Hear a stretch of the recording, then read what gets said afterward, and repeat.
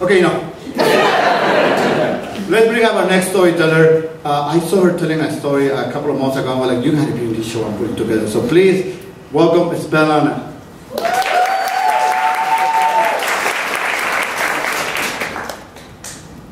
I became a Ukrainian after I immigrated to the United States. In 1990, when I was 3 years old, my family, my sister, parents, grandmother, and I came to America as Soviet refugees. This was about 7 years after Ronald Reagan's Evil Empire speech, in which he told the National Evangelical Association that Soviets are, quote, the focus of all evil in the modern world, unquote. My family was granted asylum because we're Jewish, and that is the only group that the Soviets hated more than the Americans. At the time, we were called Soviet refugees, and the world was simple. About a year later, the Ukrainian Soviet Socialist Republic became Ukraine, and 4 months after that, on Christmas Day, the hammer and sickle flag of the USSR was retired. There was no more Soviet Union and no more Soviet people. The great thing about being 3 years old when your entire life drastically changes forever, even if it's for the better, is that you don't really have to process it. When we left the Soviet Union, my sister was 12 years old and she had to part with lifelong friends. My grandmother lost her husband and had a heart attack 3 months before we left. And my parents were in their early 30s, and they left their careers to take a chance in a country where they didn't speak the language, and they were responsible for all of us. I was 3 years old. As long as there was warm oatmeal and my mother didn't make my braids too tight, I was pretty okay. My understanding of that time has started to solidify many years later. For one, I wasn't really aware of our economic status or lack thereof. Now I understand that not everyone has to wash and reuse the cloth bags. But at the time, the only really tough thing in my life were the mean kids at the Hebrew Academy of Cleveland, my new Orthodox Jewish school. When we came to the US, wealthy American Jews provided scholarship money for refugee kids in low-income areas to go to Hebrew private school to get us back on track after spending generations as heathens in the Soviet Union, deprived of the Torah and matzo ball soup.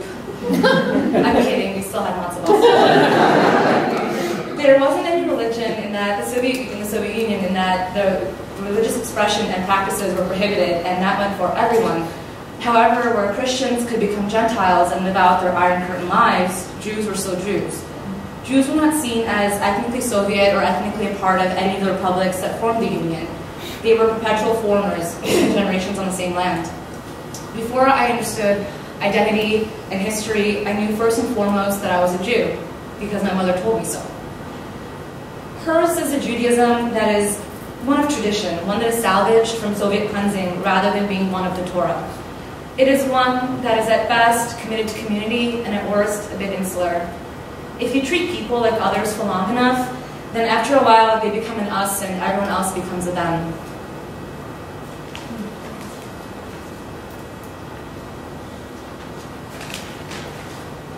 Instead of biblical covenants, mine were to marry a nice Jewish man, preferably a doctor, and to have a family, and to never get tattoos because then I couldn't be buried in a Jewish cemetery.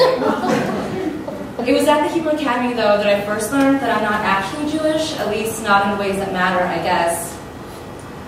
I quickly got over being reprimanded by my teachers for having a short skirt, meaning the skirt fell above my knees, by an inch, I guess, and that's a whole inch of state to slide right out of.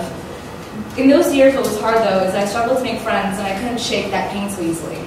While the wealthy Jews of America were welcoming us with their open wallets, it seemed that their children were not as excited to greet their foreign brothers and sisters.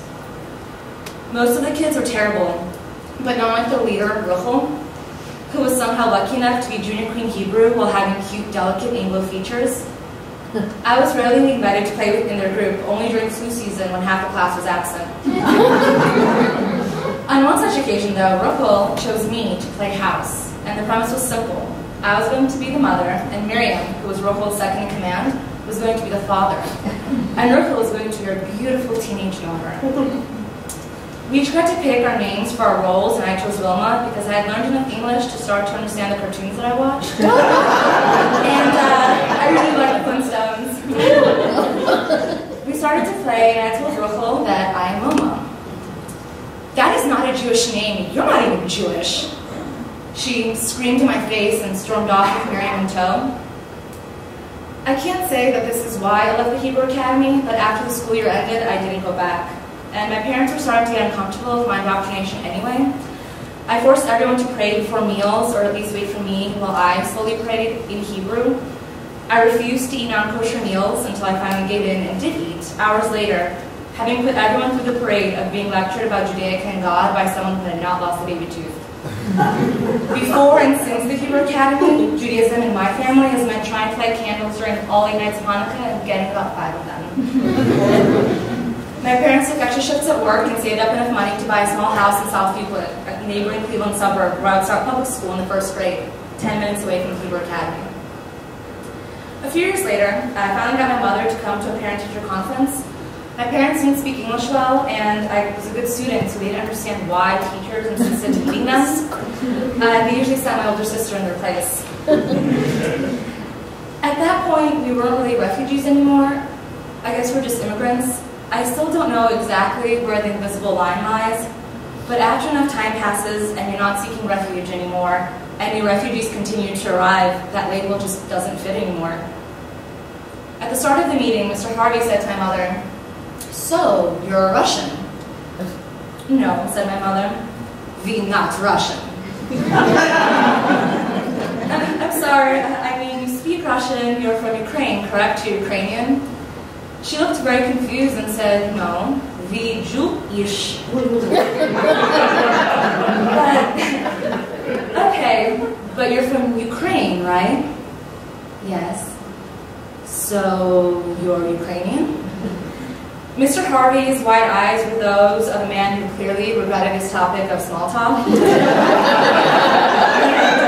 my mother became very flustered and she started to stutter, and she was just so embarrassed that she couldn't understand him, and she was embarrassed that she couldn't get him to understand her. I leaned in close to my mother, and in Russian I whispered, "Mama, here there are 2 different things. Jewish is the religion, Ukraine is the country. You can be an American Jew, or Ukrainian Jew, an Italian Jew. You get it?" She looked at me for a second and shrugged. "Okay, whatever," she said, in what was her most American moment. Sometimes in conversation, I slip and I accidentally say that I was an immigrant instead of that I am one. But unlike the refugee label, I think that once you're an immigrant, you can never not be one again. My homeland, if you really want to call it that, doesn't exist anymore. And Ukraine wouldn't let me get dual citizenship when I applied a few years ago. The man on the phone told me I am not from Ukraine because I came to the US before the end of the Republic. And after 27 years, I feel just like an American. But then my mother calls me. She's cooking and trying to follow a recipe, and she needs to know what lukewarm means. And I'm snapped back to reality. The reality that if she were here tonight to hear the story, she wouldn't understand any of it. The reality that I will never fit into any one of these groups, so maybe I just have to be the bridge between them.